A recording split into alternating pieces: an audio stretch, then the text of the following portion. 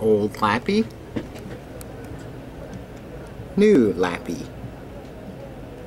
Slimline units. Show you what the front looks like off the unit there.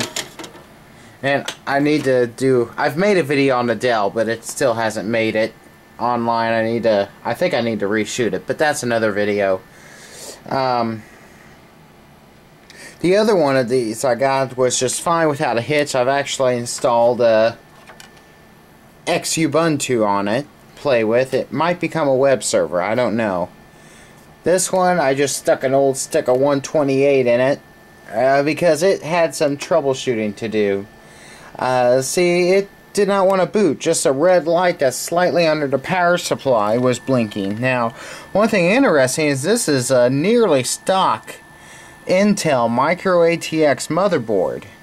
The rest of the slots are actually underneath the power supply, unusable. But 4 DIMM slots in a slimline case, that's almost unheard of. Now, these both had a 2.4 gigahertz Pentium 4 processor. However, that turned out to be the problem with this computer. Is this it? Yeah, here's the... Let you get a look at that processor real quick, but it would not, and still will not boot with that processor in it. So I dug around and I found a Celeron 2.2 I shoved in, and it's running with it. Now, brings to another little problem I'm having with this unit. I downloaded the BIOS for this computer from Intel's website, and it's saying it no match. Now, what I'm thinking the problem is that it's got a Gateway BIOS on it, and that changes the BIOS ID. So I do intend to see if Gateway has a BIOS that will, what's the word, get me up to date. Otherwise, I may have to, I know there's basically a recovery flash method that essentially does it by brute force. I may have to try that one just to get a stock Intel BIOS on it, which I'm perfectly fine with a Intel BIOS, the Intel BIOS on this thing. In fact, it's probably newer and can do more stuff than the Gateway counterpart ever could. But the reason I want to go ahead and flash it is because I don't want to keep this thing with a 2.2 though. I've got this 2.8 Pentium 4 right here, and while the board supports it, it doesn't support all of the 2.8s. Now, it's got heat goo on it, so I can't read it very well, but I think the reason it won't take this is I think it just needs a newer BIOS. It'll take some of the 2.8s, but not some of the newer ones, and I'm guessing this is just a newer 2.8 based on the manufacturer date of the machine. And it not taking, because I think this 2.8 came out of a computer made in 2005. But anyway, that's that story. So I still got some stuff to do. So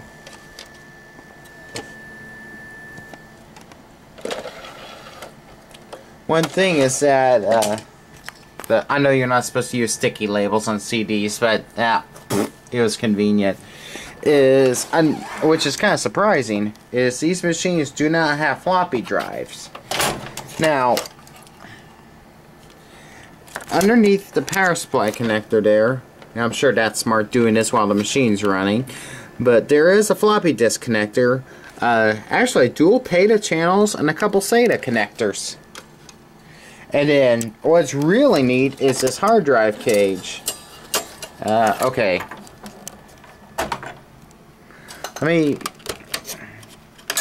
This is turning into a full-blown demonstration of this Gateway, which is not what I intended. Okay, here's the hard drive cage, and if you look, it's spring-loaded. Hold on. Here's a hard drive I need to deban, but I can deban it in this computer just quite easily. Whoa, shizzle! That's what I get for trying to do it one-handed. Okay, let's try this again. there are these little things that stick out and go into the screw holes. So let's see if I can... Oh, you know what? I'm a dork. It'd help if I put the thing right side up. And I just noticed this has a shield on the bottom. I guess that's Western Digital's answer to the Seagate C shield. Yeah, that's more like it. And the little prongs are roughly lined up with the screw holes. So what you do is you pull this out, it drops down, and your hard drive's installed. Probably takes them 5 seconds to install that at the factory for the hard drives. You don't see really cool engineering like this anymore. And while Dell made some really cool toolless cases, I really think Gateway takes the cake on them. I've got an Athlon based machine that my knee's hitting right now, and the Pentium 4 ME machine that my other leg is hitting that use a really cool toolless system. Okay, next thing. I'm sure many of my subscribers are subscribers of YouTube user UXWBill. Well, and by the way, if you're not subscribed to him, you should be. He's talking about his blog TV show, and I'll just sit here for a second. I'm sure you've read it. Here's what happens. He did this... Son of a... Stupid gnat. He did his first show and used the color bar generator as kind of seen right here from his video, and I know he will be perfectly cool using this. I probably should ask him anyway, but well, on my Nexo, just as a joke, I just pulled up a color bar image on a computer and using a scan converter, put that into my show in a couple places for fun. Well, you know, that idea was inspired by this, but then I had the idea to use the WeatherStar emulator, which just Google for WeatherStar 4000 emulator and you'll find a website. It's once you get the hang of it, it takes about 30 minutes to configure, and they're actually working on a new version of it because it's not a perfect piece of software by any means, but it runs great for a fun novelty piece of software. It can be a lot of fun, but what am I trying to say? But I just ran it on an old laptop, the same one I used for the color bars through the scan converter, and it ran fine on the show. I ran it both as a direct upload and as a on a TV behind me. Now, if you want to know what I mean by the TV behind me, you'll have to watch my show. And just so you know, I do intend to post to YouTube edited version of what UXWBill referred to as his cameo, aka when he hacked into my show. You know what? That would work a lot easier if I flipped the screen around so I could see. Oh dang, my bedroom's a mess. But I've been having all kinds of trouble ripping the DVD of the recording, so I wanted to have it up, you know, like Friday or Monday, and then stuff didn't work. So kind of like the gateway over there, kind of like that gateway over there, just nothing wants to work right. And yes, the infamous ceiling fan clothes drying rack. Okay, I got a couple, because yeah, I'm just gonna pull a full-blown UXWBill and do a video log thing. Just I've been kind of wanting to do an apology to you guys. Everything I've done for almost the past month has related to blog TV in some way or another, and I've been kind of letting you down on making videos, because especially last week's I moved my whole setup as some.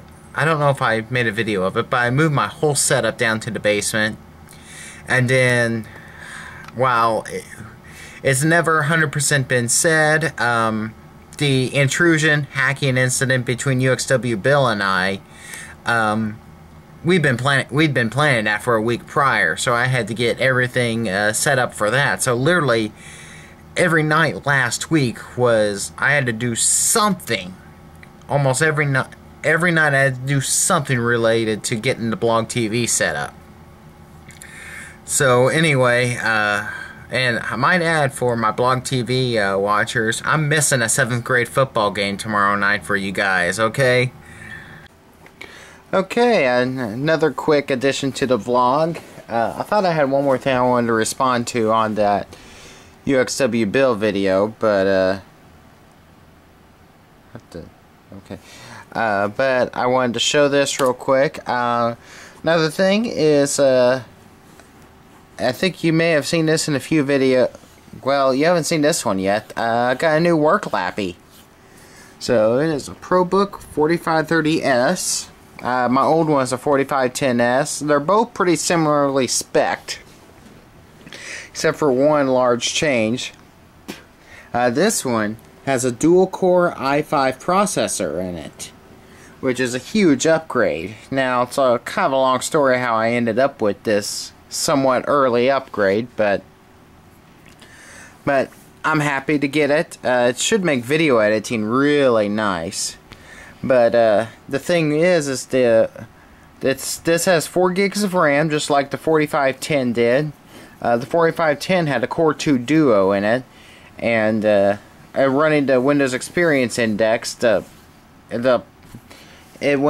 my experience went from like 3.4 to 4.7 overall. A big part of that due to the processor upgrade, graphics being a big one too. But both had 4 gigs of RAM. The 4510 had originally came with 320 gig hard drive. It died 3 months out of warranty. So I put 500 gig was like $10 more. So we went ahead and just put a 500 in. And this one has a 500 gig in it. So, and then the i5 processor. Now I haven't. Shoot, I gotta go to all programs. It hasn't shown up yet. I've got some of my stuff installed. I got Audacity on there, which I need. I use Audacity on a weekly basis. Got my FooBar 2000 installed. What am I going to... Where is it? There it goes. Hold on. Cell phone. That's my mom. Okay, after that was my mom calling. There we go. I'm getting a couple I'm wanting to get something loaded up to show you guys. But this is just a demo version, but I am planning on payday. Come on, load, darn you. Loading pretty quick though. Okay, that was my parents on the phone. My mom specifically, though I hung up talking to my dad. Wishing me a happy birthday. Yes, today's my birthday. I turned 32 today. I'm getting to be an old fart. Okay. But my mom and I are kind of planning a couple things out. We're going to have a family get-together on Friday down at their place. Last year I got to have my birthday party up here, and it's not going to happen that way this year, sadly. But this is still the trial version, but I've got Vegas 11 here. I'm going to use to edit this video eventually, and see if I can notice a speed difference with running the i5 processor. And of course, I do intend to purchase the upgrade from 9. That's actually about $65 to upgrade from 9. So that'll be a savings. That'll be a nice little savings. And it'll give me so it's cheaper than mine, the full 11. And it'll give me a nice little, what's the word?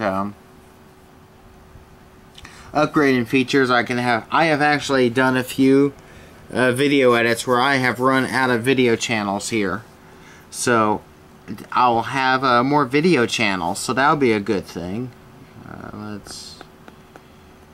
Yeah, there we go. I'll probably end up moving it over where I got the gateway setting, so I can use the 17-inch CRT for this screen right here for my preview. Just looking at it, I think this is going to be nice. But I have actually run out of video channels before and had to kind of... the edit didn't look as good as I wanted to do. The video I did where I ran out of video channels was... what video was it? It was the Weasel reacts to the UXW Bill slideshow. That's what it was. Weasel reacts to weasel2htm putting objects on his head or something like that. It's a reasonably recent video of mine. But, okay, I'm gonna finish this vlog now. And you see me looking around the room, and I am looking around the room in an attempt to see if there's anything else that I need to mention in the video. But I am running out of things to mention, and if you notice amongst the mess, it's getting a little late for me. Yep, just turned 8 o'clock. I need to do a video on that clock radio sometime. Even though I don't ever use the radio part, I like it as a clock. Well, wait, actually it's about 7:56. I keep forgetting this thing's fast. But I get up at like 5 a.m. so when it hits 8 o'clock is when I start thinking about getting ready for bed. So... anyway, let me zoom this out and start getting ready for to edit this video and plug this on there. Okay, I am editing the vlog video you're watching right now. I'm doing this as a quick recording and I'm almost out of camera battery, but that'll be remedied tomorrow night during the vlog TV show, and my camcorder will be plugged into the power converter. The DC adapter, whatever. But anyway, I'd mentioned on a V-Westlife video about Sony Vegas that I couldn't figure out how to do an audio transition. And Syntax Video kind of mentioned, oh, you just do this and something, I can't remember what all he said. But I've been kind of thinking about that. See, I haven't had a chance to get into Vegas since then until tonight. And I happen to remember seeing something and I just kind of tested it. I'm not going to show you just for quickness of the video. But it's like, that's how you do a simple fade transition. It's like, oh my gosh, that is so much more simple and easier than Adobe Premiere, which I've mentioned that I've used. I've never gotten very deep into it, but I can use it. And I liked it, and this is Vegas just gained a fair bit more respect of mine. Of course, not to mention the fact that you can actually afford it realistically without being a video production company. But I have no need to do any crazy fades with this video that I'm editing. Now, simple cuts will work. Yeah, you can tell I'm getting tired.